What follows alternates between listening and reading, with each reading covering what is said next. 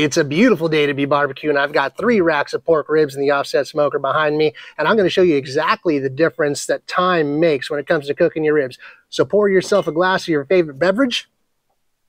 Are you ready? Salute! Oh yeah, boom, boom, boom, boom. I think I found me my one bourbon. I got a tip for you on that in just a minute. But first, back to these ribs. All right, like I said, 3 racks, pork ribs, all trimmed to St. Louis style. Each rack right at about 2.8 pounds. Wanted to keep them really close to the same weight.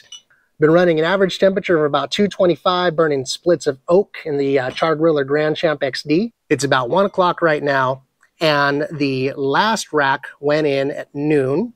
It's going to cook until 4 o'clock for 4 hours. The second rack went in at 11 a.m. That one's going to cook for 5 hours. It's also going to be done at 4 o'clock. And the first rack went in at 10 a.m.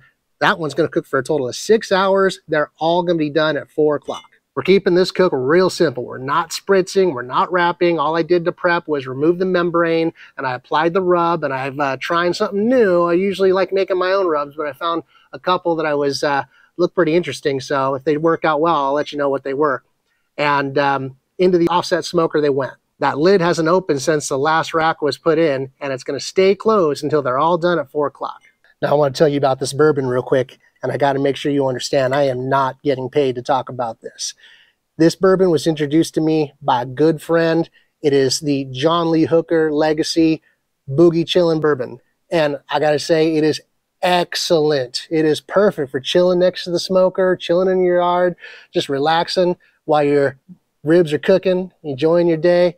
It is smooth. It is absolutely worthy of the legendary John Lee Hooker, and I highly recommend you give it a try. I'll make sure and leave a link in the comments of this video so you will know where to find it. It's new, just came out recently, released by the family, and they definitely did John Lee Hooker right. Cheers. Oh, that's smooth. Now, last time I did a cook just like this, people were freaking out because I didn't show you what the final cooking temperature was of each rack of ribs when they were done. So this time, I'm going to use my trusty little ThermoPro instant read, and I'm going to poke each rack in several different places so we can see exactly what the temperature comes out to after 4 hours, after 5 hours, and after 6 hours. So, and then we're going to see which one I like best. Of course, when it comes to cooking ribs, you got to go with what you like the most. This is just some good information for you. This is not the one and only way to cook ribs. You cook ribs the way you want to cook them and the way you like them. And I'm just here to show you what happens in this particular situation, so you've got some more information to work with next time you cook some ribs. So I hope you find this video very helpful to you. And when we're all done here, if you like what you saw, please go ahead and hit that like button, hit the subscribe button, leave a comment for you. Matter of fact, I got a favor to ask you, okay? I would love to know where y'all from, because I get a lot of comments from all over the world, and I've got over 23,000 subscribers now, and I appreciate each and every one of you very, very much. And I'm trying to keep up with all the comments and questions, and I work real hard at that. So I appreciate your patience. But please, pop into the comment section right now. Let me know where you're watching from. That'd be really interesting to me and help me in developing future videos for you. So thank you very much. I hope you enjoy this. Let's do this. Welcome to Tone Barbecue. All right, here's how we're set up to cook today. We're working with the Char Griller Grand Champ XD offset smoker. I've got splits of oak wood burning in the firebox. I started off with a little bit of lump charcoal just to get it going, but nothing else besides oak wood is going into this firebox from now on. And inside here, we're all set, ready to go. I installed 3 temperature probes. 1, 2, 3. The ribs are going to go here, here, here. I put those probes there so you can also see the temperature difference. All right, let's talk about temperatures for just a minute, because I know that's the one thing everybody really tends to freak out about. So this thing has 3 temperature gauges on it. It came with 1, but I added a couple more. And tell you what, honestly, those things are practically useless. They serve a purpose, but they're not going to give you a good accurate reading of what the temperature is right where you're cooking your food. For example, this one over here might say 250, this one over here might say 200, and this one up here might say 235. Yeah, and sometimes there's no rhyme or reason to it, but generally this one's higher because it's really close to where the fire's coming from, and this one's usually a little higher because the heat rises as it comes through, and this one's usually a little lower because, well, it's the furthest from the firebox. But also what's in here is going to affect how all this heat and smoke flows around through here. So what I like to use is I like to use a wireless or semi-wireless thermometer. This is my favorite one. This is the ThermoPro model TP25. It has the ability to have up to 4 probes on it. The probes are wired to this device, and then this device sends a signal to my cell phone or my tablet. And as you saw earlier, I have all 3 probes placed on the grate. None of them are in the meat. I'm going to get in that to a second because that's a big deal to a lot of people. But I just want to know what the temperature is right where the meat is sitting. So far, I only have 1 rack of ribs in there, and you can see the temperature on that probe is showing 220 degrees. The next probe number 3 on this, is just over here, and the third probe is over here, and you can see there's a difference in temperature reading. Now, 221 to 241 might seem a little extreme. These two are a little closer. Part of the reason this temperature is a little bit lower is because that probe is so close to the meat. So that's also throwing it off a little bit. See what I mean? What you have in there is going to affect. But I don't worry about that too much. I'm looking for a general range. I want to try to run a temperature of around 225 degrees, but it's going to go higher, it's going to go lower, and that's totally okay as long as we're in that general range. I don't care if it goes 20, 25 degrees too high, 20, 25 degrees too low. It's going to go up and down, especially when you're running a stick burner like this, because as the fuel burns down, the temperature is going to start to fall. When you put a new piece in, the temperature is going to spike up again. So that's why I really like using a device like the ThermoPro TP25, because I can get a good accurate reading of what the temperature is right at meat level, right at grate level, and it's very handy, it's very easy to use, and I like that it gets an accurate temperature here, and it will send it to my cell phone. I have it actually being sent to my tablet because I just like the bigger screen. I can just leave this on because it's got an awesome battery, and you can program it. So if you go into your settings here, and you can select what you want. You can also just create your own profile if you want, but I'm going to have this set to, I have it set on ambient temperature right now, so you can go over here and click this. You can set it to when you want an alarm to go off, so it'll alert you on your cell phone. It'll start making a bunch of noise and tell you, hey, you're too high or you're too low. So that's a really handy feature to have. You save that, hit OK, and now it'll tell you when the temperature is high, and it'll tell you when the temperature is too low. And it even has a cool little graph feature, so you can see what the temperature's been doing as you've been cooking. And it's just super easy to use. It's got a really long range, about 500 feet, so you can take it inside your house. If you're doing a long cook, I can be watching the game and not have to be out here wondering what the temperature is. I can just glance over every now and then, or not even glance about it, just forget about it. And when it beeps, I'll come out here and check it out. So that's how I'm monitoring the cooking temperature. Now, for those of you that are freaking out over what temperature the ribs are when they're done, okay, so here's my thing on ribs. Usually I never go by the temperature of the ribs. Ribs, I go pretty much by time, and I go by time because I've done so many of them that I just kind of know how long it takes. These ribs are 2.7 pounds.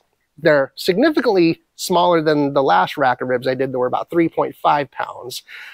I've got here the ThermoPro Instant Read thermometer, and when these ribs are finished cooking, they're all going to be done at the same time at 4 o'clock. I'm going to take this thing and I'm going to go ahead and poke them and see what temperature each rack is. This is an instant read thermometer, super easy to use. You just, there's off, you just open it and it's ready to go. You poke this into the meat and it'll tell you what the temperature is right away. So really fun device, very simple to use. Even has a cool little magnet so you can stick it on your table or smoker or whatever and have it ready to go for you. Wife uses it in the kitchen all the time. You can check the temperature of your boiling water, your hot oil, whatever. So I like this device a lot. This is model TP19H, and just a super handy tool. Another nice thing about ThermoPro products is they're very affordable. If you want to check this out, please, I'm actually an affiliate. Go to my the description here. There's going to be a link there for you to click on, and you can check them out for yourself and shop ThermoPro.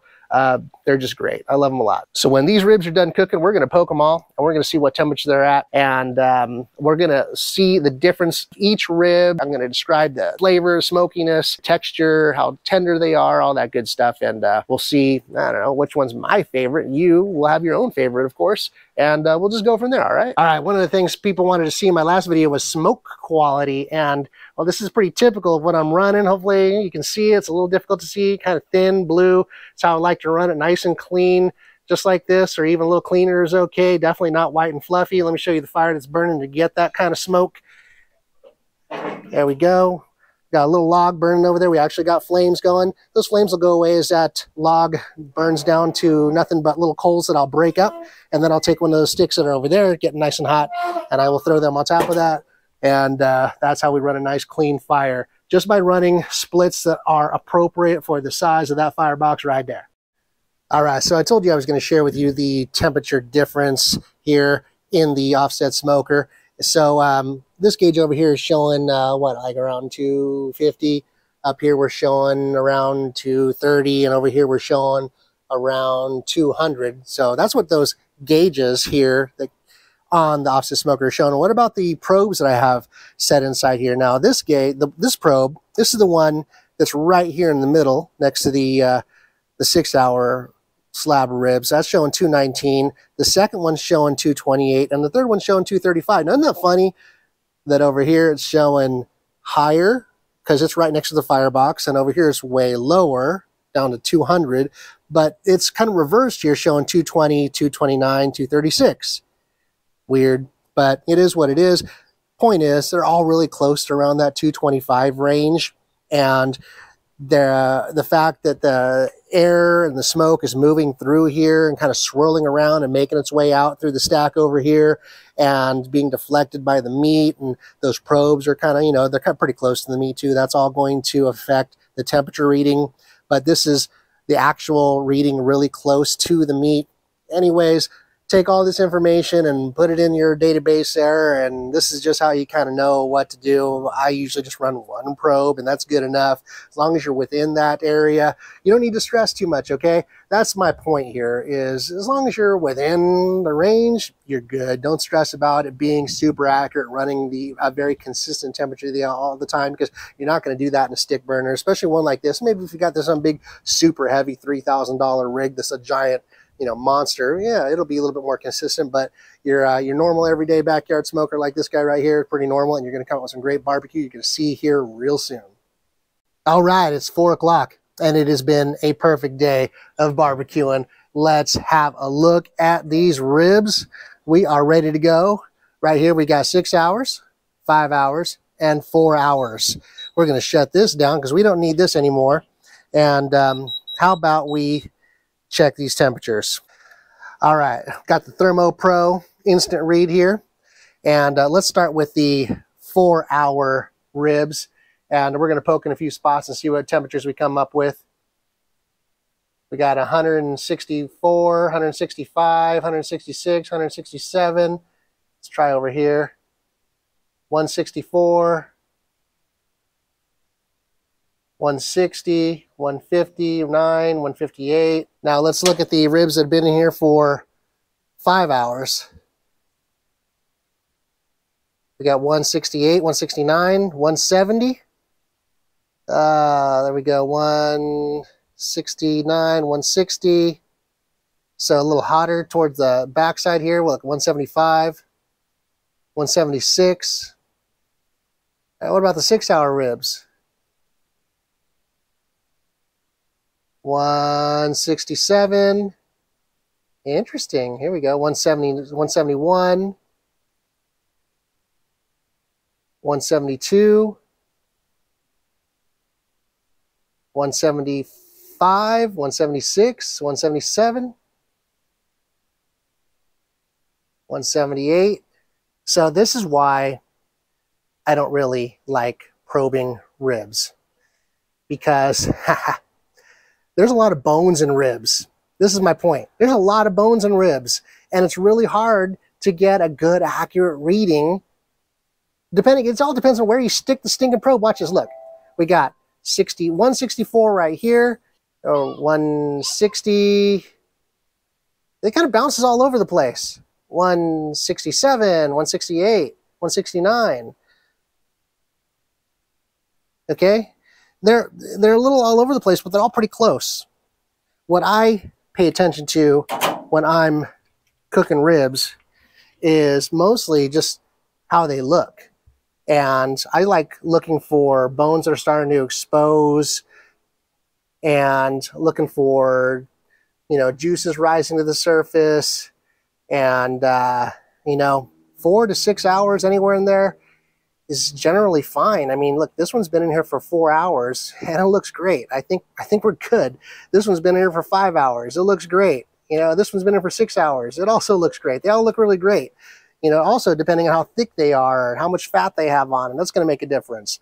But we're going to open these up. We're going to cut into these. We're going to see what we got. So here we go. Let's do that. All right, now this is my favorite part because now I get to eat and I'm hungry after smelling these cooking for 6 hours. Oh man. 4 hours, 5 hours, 6 hours. Let's cut into them and see what we have. I put these toothpicks in here so I would not get them mixed up by chance. Let's just cut in the middle of each of these and see what we got going on here. There we go. There it is.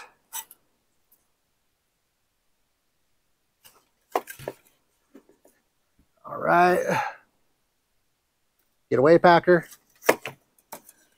All right. Yeah, I know. Stay away. Let's pull a few ribs off of each one. Back up. Okay.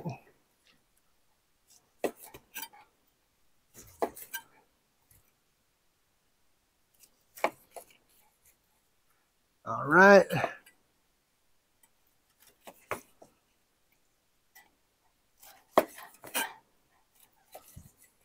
Beautiful. All right, let's start with the 4-hour ribs. Go with this one right here. It looks good. I mean, not a lot I can say about that right now. Let's take a test.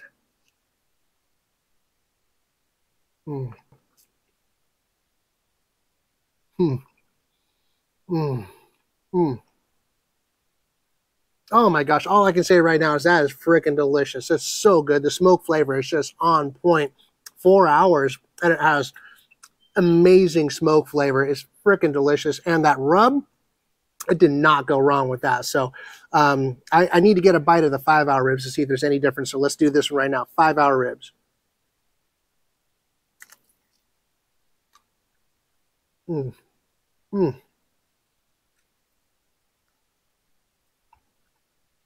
Mm.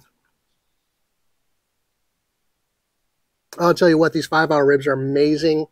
The rub on the 5-hour ribs is different from the rub on the 4 and the 6. Same company, different flavor. I'm gonna share this with you because it's so freaking good. Woo! I love it. All right. Again, still, I need to hit the 6-hour ribs before I can talk about all 3 of them. So let's try 6-hour. Mm. Mm. Mm-hmm.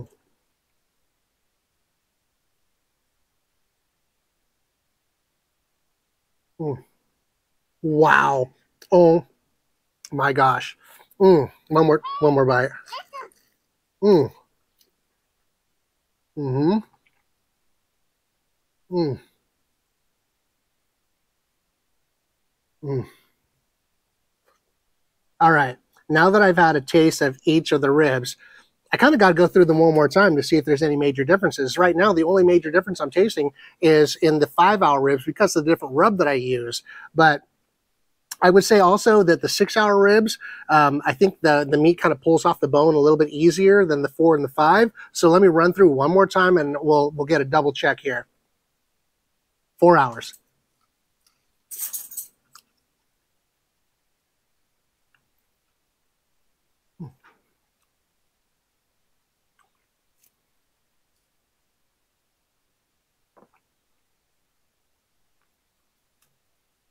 Mm-hmm. Okay, 5 hours.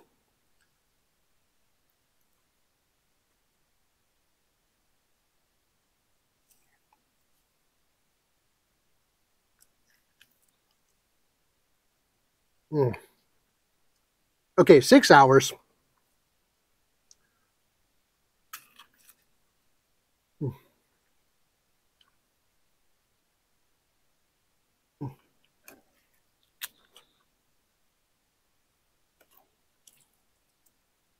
Mm. Mm. Wow. Mm. Okay, now that you've seen me gnaw on a few bones here from each of the different racks of ribs here, and I apologize for the just, I mean, that's kind of gross. I hate watching people eat, but anyways, had to do it. The 6 hours are my favorite, okay? And I'll tell you why. The 6 hour ribs, they all had the same level of smoke flavor. They all had that really nice smokiness from the oak, really good, clean flavor. I loved it. They all are really great. But what I noticed over here on the 6 hour ribs is that the meat comes off the bone a little bit easier. It doesn't fall off. I still got to kind of tear it off. But it comes off the meat, it comes off the bone a little bit easier. Definitely way easier than the 4 hour ribs. The 4 hour ribs are just, they're like right there, right on the edge. They're great. They're done. They're delicious. The 5 hour ribs are really great. I wish I would have put the rub that's on this one over here on this one, because that rub is freaking fantastic. Oh my God. The rub on both of them both rubs are awesome. But this one is wow. Wow. Glad I used it. And, but the 6 hour ribs, they're just, seems counterintuitive, but they're actually juicier than the 5 hour ribs and the 4 hour ribs. And I think what that is just more of the fat is kind of rendering and melting, and it's kind of still in there. And it just, you can see when I pulled it apart there, the juice is starting to ooze out of them. Really amazing. And you know, it might be different on the really thin end here, but that's the thing with ribs, and why I don't like going by temperature on ribs. I go by time, is because there's so many bones in there. There's some areas have really thick pieces of meat, like on one end, the other end is really thin, and they're going to be different every time. And then, you know, with a little bit of fluctuation in the temperature of whatever you're cooking in, it's going to be a little different every time. So my target is usually 5.5 to 6 hours. I like to take a peek at it after 5 hours to see if it looks like I want it to look, and I usually just end up going to 6 hours. The 6 hours has always been a really good mark for me. You do whatever you like to do. Cook your ribs however you like to cook them, because you're eating them. I'm not. I'm eating these. You're not. But if you wanted to share these with me, man, I wish I could invite everybody over. Hey, buddy, chill. Packer. He's getting antsy over here. So, anyways, this has just been some information for you. Now, about those rubs, because I'm going to share this. I ran into these guys at a barbecue cook-off. Yeah, I'm not going to talk about that. But this company here, Geo's Rub and Stuff. All right. So first, this is the 4 hour and 6 hour ribs I use there. Geo's Rub and Stuff, the Dragon Dust. It's a hot garlic rub. Not too salty. I'm pleased with it. Really great flavor. I like this a lot. I'm going to use it again for sure. And this one is family friendly. I think the little my 15-year-old daughter, she's a little bit of a chef herself. I think she's going to like this a lot.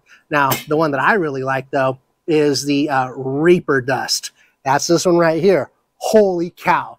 Now, the reason why I decided to give this a shot, and like I said, if you've seen any of my videos, I'm a big proponent of making your own rubs. I like to keep it simple. But I get attracted to stuff that's a little harder to get. Well, making a rub out of Reaper peppers is not the easiest thing to do unless you have good access to a bunch of dried Reaper peppers.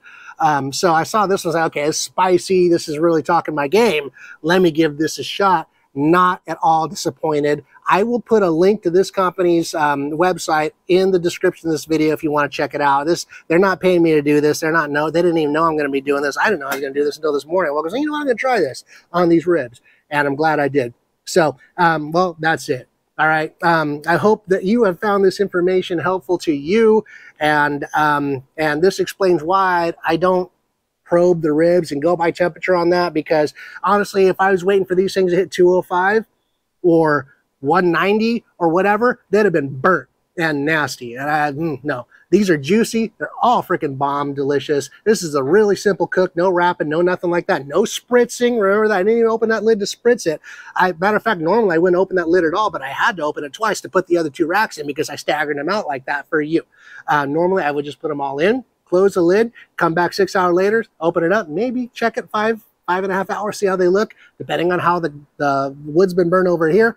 But normally 6 hours is a target. These are awesome. I hope that you found this helpful. Please let me know in your comments any appreciation you want to send my way. I appreciate that very much. I appreciate you for watching. Thank you very much for being here. This has been Tony BBQ. Smoke on, my friends.